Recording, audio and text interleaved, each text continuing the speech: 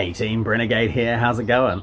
30 degrees out in my backyard at the moment, so she's a real scorcher of a day. It's a little bit windy, it's a little bit windier than the weather forecast promised that it would be, so not exactly perfect for flying wings, but we're going to give that a go today anyway. I can't remember if I told the story or not, but about a year ago I totally smashed up my AR, well, smashed up the nose of it. I had one of the mode switches in the wrong place and took off, and I was doing manual launches at that stage, so I threw it up into the air and it just nosedived straight into the ground and smashed bits of foam off. So in a rage I put it away in the cupboard for about a year, pulled it out and I've hot glued it all back together again. I've had a couple of test flights, it's all flying fine. I threw auto launch on it, which was like super nerve-wracking the first time I did it, but literally I just throw it into the air and it just soars off at 1,000,000 miles an hour. So yeah, it takes a lot of the stress out of launching. So as well as that, I upgraded to INAV 4.0. I've also put GPS logging onto my Tango2, so that's what I'm out here to try out today, to see what happens with the GPS logging. The plan is to take the details that are in the GPS log, pass them through the OpenTX companion, and then put them into Google Earth, so I can have a look at where I flew, I guess. Just nerding out on numbers more than anything else. So yeah, so that's the plan for today. So yeah, nice to have you along for the ride, and we'll see what we can get this computer to spit out at the other end. So funny thing happened on the way to the field yesterday. I popped out here to have a fly with the AR, and then went back inside to punch the numbers into OpenTX, and then into taking that into Google Maps, which I'm about to show you after this flight how I do that. And when I sat down, the GPS logging was well off. It looked like I had maxed out at about 2 kilometers an hour, and it had only traveled from like here to that gate over there, and that was it. So there was something slightly screwy going on with the data. Turns out I had managed to set the logging so it turned on when I disarmed and turned it back off again when I armed. So I was basically tracking me walking the model from there back to here, and that was it. So yeah, way less than ideal. So I'm going to have a go now, and then we'll shoot inside and punch in the numbers again now that it's actually on the armed state of that switch, and see what comes up.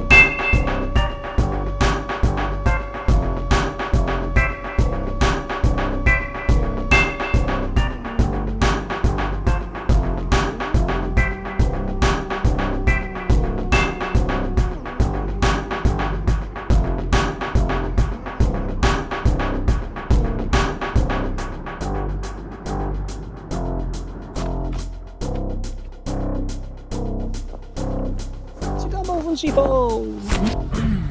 Yeah.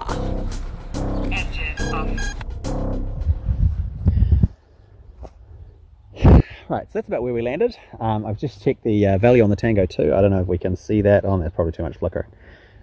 check the value on the Tango 2 anyway, punch that into Google Maps to see what we came up with, and it's pretty damn close.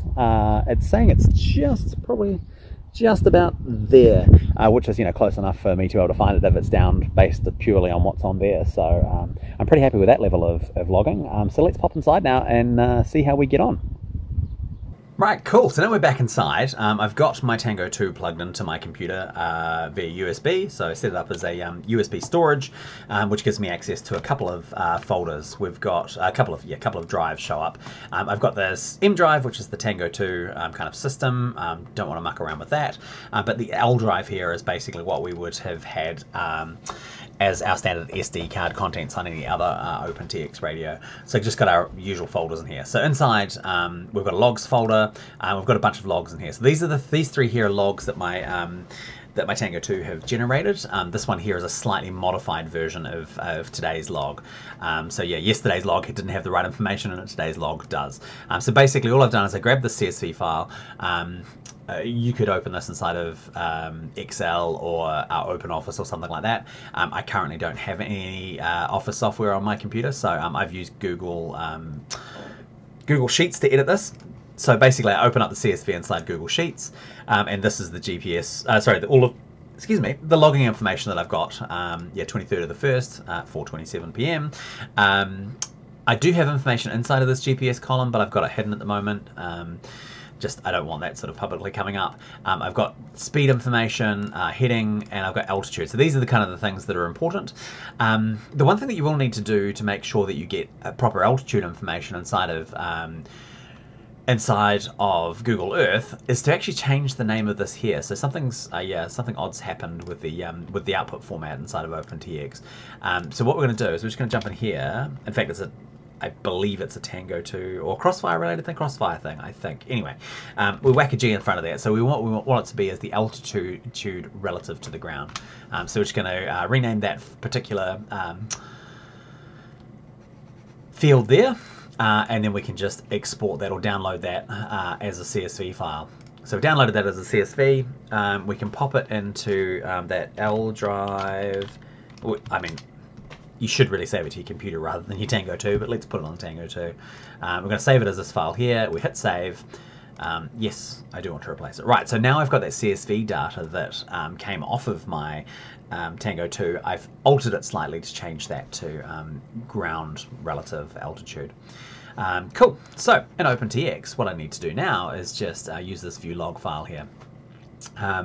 Before we do though, there's one thing you do have to do to be able to get Google Earth to work properly. Under settings, you just need to go to the application settings and set the path to your Google Earth executable. So that's relatively easy to find simply by figuring out where Google Earth is installed.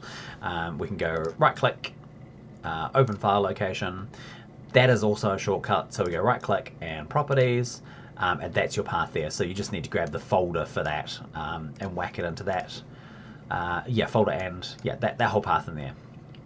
Cool.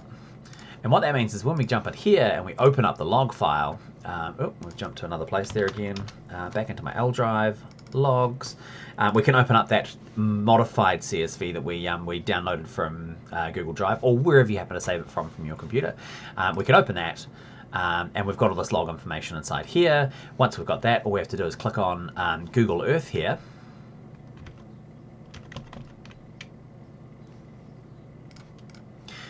Click on Google Earth here. And what will happen is it should load up inside of our temporary... what is this?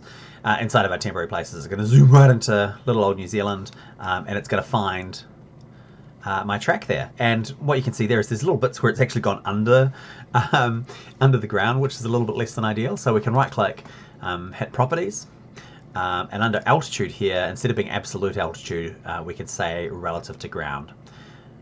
Okay, and now I've got this wonderful 3D path of my flight, which is really kind of cool. Useful, maybe, don't know, not sure.